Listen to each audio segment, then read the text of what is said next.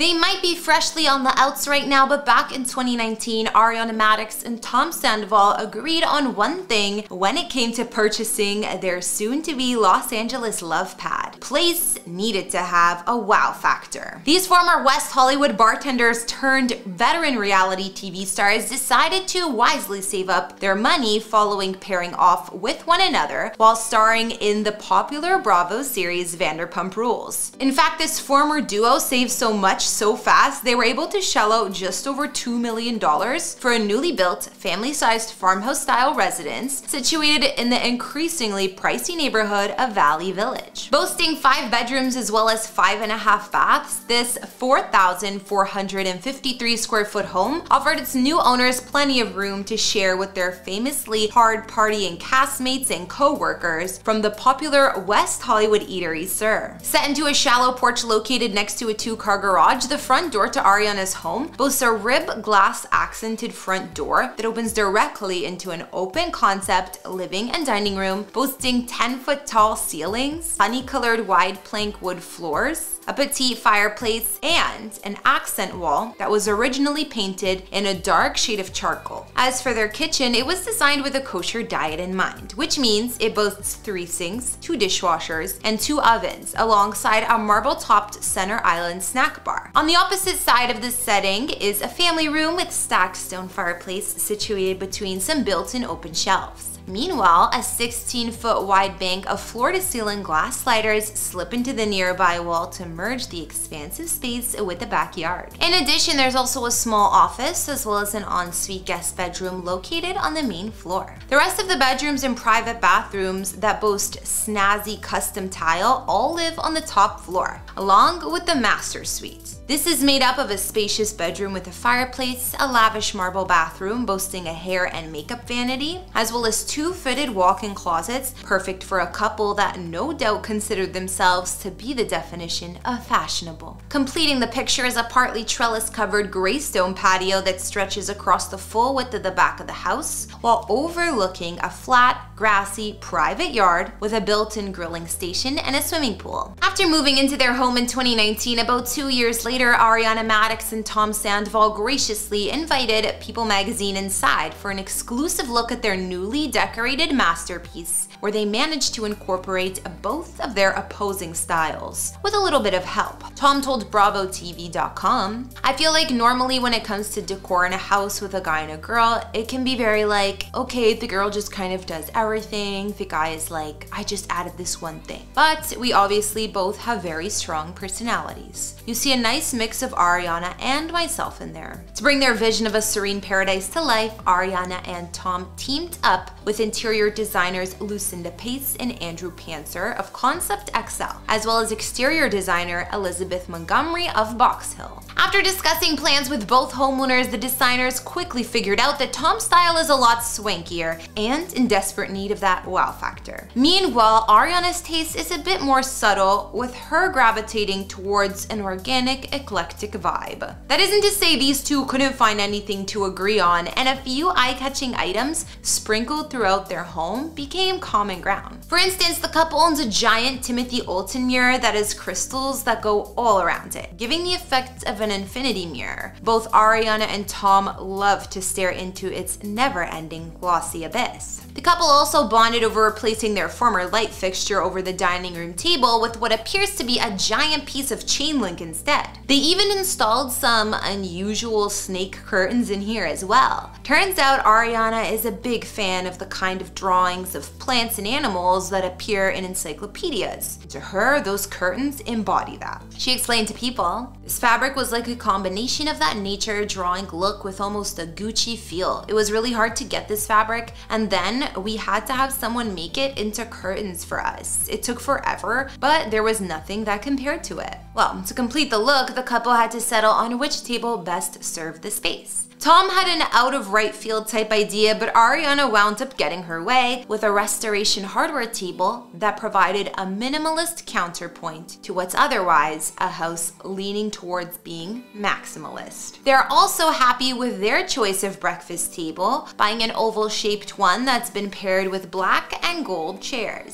But for decor, Tom chose to display a series of bizarre items, including a cannibal fork, an emu egg, penis flutes, and a saber-toothed cat skull that Ariana was not a fan of. As they bickered with one another, another unexpected item of Tom's drove Ariana crazy more than any other: a painting of actor James Earl Jones. Yes, the man who provides the voice of Darth Vader in Star Wars. At the very least, these two both appear to love their bedroom, the one space in the entire house where Ariana says she spends the most of her time, and who can blame her? It features a custom-made latte bar equipped with an espresso machine and milk frother that Tom would put to work every morning to make coffee for Ariana. As another little treat, Tom also came up with the idea to provide more closet space for them by knocking down a wall between their bedroom's closet and the separate linen closet to create the ultimate dream wardrobe. Once they had their house looking the way they wanted it, Ariana and Tom planned on inserting a few more additions, including more plants and a bar hidden behind a moving bookcase. Tom described this idea to people, telling them, "You'll pull a book and it'll open up. Then the bar will feel like you left and went to a different place." They also drew up plans for a gate and exterior entrance door, but before they could complete any of that, everything fell apart instead. Ariana Madix and her partner Tom split apart 4 years after moving in together, following his secret affair with their fellow co-star Raquel Leviss.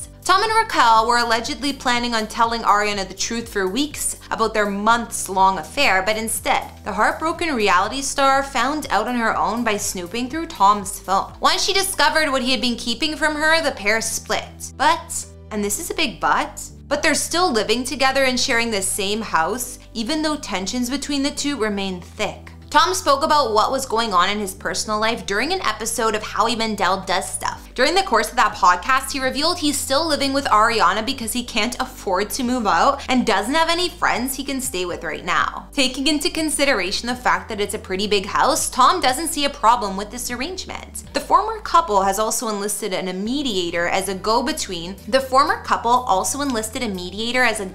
to use when they want to communicate with one another. That being said, many of Ariana's friends aren't thrilled with this turn of events and want to see Tom vacate the premises immediately. Former Vanderpump Rules alum Kristen Dutz even tried to create space between the two of them, but Tom was adamant about staying in the home. Bottom line, these two both share ownership of the house, which means what happens next with the property is bound to take some time to sort out. But hey, at least we'll get a taste of what's going on behind closed doors when footage from this nasty breakup finally hits our TV screens during season 10 of Vanderpump Rules, which is airing right now. In the meantime, Ariana and Tom are going to have to continue surviving some very awkward moments. Alright everyone, that's gonna bring this latest house tour to a close. Thanks so much for watching, and before you head off, do me a favor and answer this question. What's the maximum amount of time you could live under one roof with a partner you just separated from? Let me know if you could even last a week in the comments down below. Otherwise, like, subscribe, and turn on those notifications to make sure you never miss a video. My name's Kara, follow me on Instagram to chat, and if you'd like to check out a few more homes today, then keep watching, because coming up, we'll look at the properties of Millie Bobby Brown. I'll see you all next time.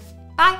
In these videos, we don't reveal any addresses, and even though I've done a house tour of my own place, please do not show up at any private residences because it's not safe for anyone. Actress Millie Bobby Brown has gone from little-known child actor to a worldwide superstar in a short period of time, thanks to her performance as Eleven in the mega-hit Netflix series Stranger Things. In fact, despite just recently getting engaged to Jon Bon Jovi's son, Jake Bon Jovi, Millie is still just a teen, something Ariana Grande was only too eager to remind her of on social media underneath a post in which Millie gushed over her new partner. Millie and Jake have been dating for close to 2 years now, and they frequently pop up on each other's social media where they share a sampling of their personal time together with their millions of fans, like decorating Millie's Christmas tree a few months ago at the end of last year. At only 19 years old, Millie is already successful enough to be living in a home in the suburbs of Atlanta, Georgia that her acting career paid for. But before I take you deeper into this impressive abode, I want to walk you through the series of family moves that brought Millie to where she is today. Born in Andalusia, Spain, Millie moved with her family when she was just an infant to Bournemouth, England, where she grew up for a few more years before flying across the Atlantic Ocean to live in Orlando, Florida. It was while living there at the age of 9 years old, Millie began auditioning for roles as an actress, eventually landing the role of 11 on Stranger Things and becoming a global superstar in the process. Following this massive change in fortune, Millie and her family moved from Orlando to Atlanta, Georgia, so that they could be close to where Stranger Things shoots. Once there, Millie found a house where she could live with her father, Robert Brown, a real estate agent, ironically enough, as well as her mother, Kelly, a homemaker. Millie also has 2 older siblings, Charlie and Paige, as well as a younger sister, Ava, who live with her too. Over the last few years, this one big happy family has greatly enjoyed life in Atlanta, so let's take a closer look at their home base. For starters, the entrance of Millie Bobby Brown's residence boasts a double ceiling along with a staircase to the left. This area of the home appears to be painted in neutral shades of beige, and the stairs are all carpet. During special holidays like Christmas, Millie likes to hang ornaments and festive decorations all along the banister of the staircase, while also carving out a specially designated area for real showstoppers like her Christmas tree, which her fiance Jake helped her set up this year, with matching M and J ornaments hanging front and center. Millie has also snapped a few candid pics in this room with other members of her family as well, like that time that they all dressed up in matching Christmas PJs for one big group photo. Over in the home's expansive living room, Millie can look out of arched windows that allow for an ample amount of sunlight. There's also an electric fireplace, a wall-mounted flat-screen TV, and a white couch that matches the cream-colored paint job in this room as well. When Millie shows off images of this space, more often than not, it involves her pets. And while Millie hasn't gone out of her way to show off her home's kitchen, it's expected that it's both large and partnered with a killer dining space to accommodate not only her already large family, but her legion of new famous friends as well. When it comes to her bedroom, Millie has made sure to turn it into an elegant retreat that features both a ton of gray and white furnishings styled with a modern touch. Since Millie's career helped pay for this home, she's got an ensuite bathroom of her very own as well. Of course, no celebrity home is complete without an amazing backyard, and she's got that too thanks to her ample open space surrounded by the white picket fence. Over on Instagram, you'll often find Millie sharing videos and photos of herself playing with her pets on sunny days outside in Atlanta, and her lush, well-manicured backyard is the perfect place to do so. When not in Georgia, Millie lives in a rental unit in Los Angeles whenever she's in town for meetings or to record a new movie. She can also sometimes be spotted returning to England to visit her extended family, but for the next few months until Stranger Things finally comes to an end, she'll continue to call Atlanta home. Speaking of Stranger Things, I thought I'd throw in a treat for all the super fans of that show. During the highly anticipated 4th season of the Netflix smash hit, the storyline was ambitiously split into 3 distinct locales, with 11 and most members of the Byers family being relocated to a fictional California town known as Lenora Hills, consisting of wide open streets and gorgeous mountain ranges that resemble the setting to another popular sci-fi hit, E.T. the Extraterrestrial. As you might have already guessed, that resemblance was by design. But instead of shooting in the Tujunga foothills, which is where the 1982 film classic was filmed, Stranger Things set up shop in New Mexico, more specifically in Albuquerque. The split-level brick and stucco traditional that Joyce Byers and her family end up moving into was originally going to be constructed as a set. But once the production crew discovered an actual house that they could use practically, it was decided to use that location to make sure it felt like the family was living in a real neighborhood. The crew found exactly what they were looking for in Albuquerque's Glenwood Hills community. Situated on a spacious lot dotted with mature pines and overlooking the picturesque Sandia Mountains, this home became the perfect embodiment of the ET-esque suburb aesthetic that the team was looking to pull off. Initially built in 1966, this home's interior is full of original era details like popcorn ceilings, wood panels, analog thermostats, floor-to-ceiling fireplaces, and a whole whole host of built-ins, like a maple hutch that spans the entire length of the dining room. In fact, the place was so perfect that outside of some carpet and a new paint job, the crew hardly had to change anything at all. It reportedly took about a month to ready this location for the shoot, and once the actors arrived, it took about 9 days to film everything. When filming wrapped, it took another month to reset the house to exactly as it was when the crew moved in. But the house still remains largely recognizable from its close-up on the screen, which is actually a good thing for the home's owners because they recently listed this house as an Airbnb to capitalize on the show's success. That's right, if you ever wanted to live in Eleven's home away from home, you can do so right now for the price of $400 a night. For all that money, you'll get access to the home's 4 bedrooms, 4 bathrooms, and its spacious 4,350 square feet, which is plenty of room to act out some of your favorite Stranger Things moments on your own or with a group of friends. All right, everyone, that's gonna bring this house tour to a close. Thank you so much for watching.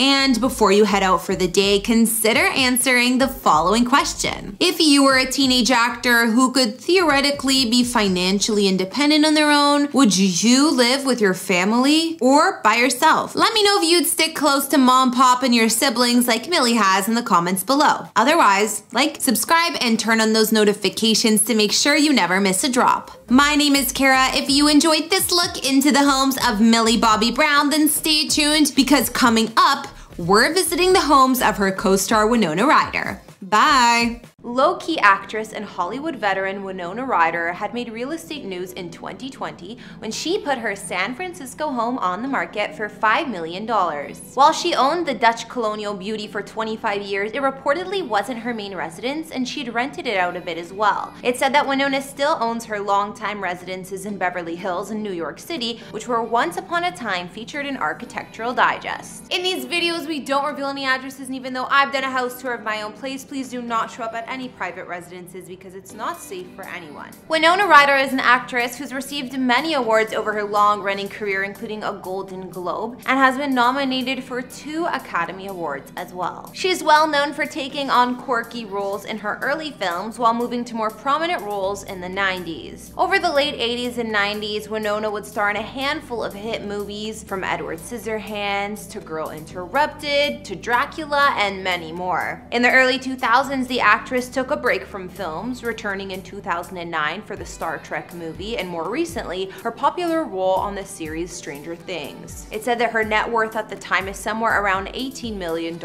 which has afforded Winona some beautiful and comfortable homes over the last couple of decades. This includes 1 or 2 beautiful villas in Los Angeles, a lavish apartment in New York City, and her former San Francisco abode. Hey guys, it's Kara the Vampire Slayer, back with another exclusive house tour here on Famous Entertainment.